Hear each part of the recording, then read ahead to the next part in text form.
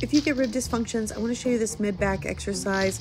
It is actually for your thoracic spine and ribs. You're going to take a band and you're going to put it around your lower ribs. And you're going to then crisscross it. And you're going to apply slight tension with your arms pulling forward. See how I'm crossed here?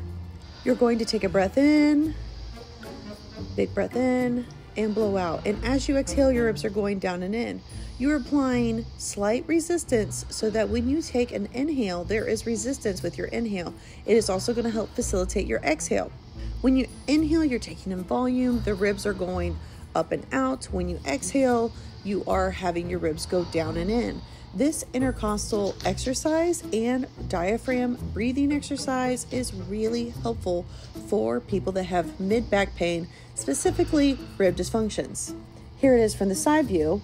You can see that I'm taking that big breath in and blowing out, and I'm just kind of maintaining this isometric contraction with my arms to give resistance. And that's one exercise for ribs.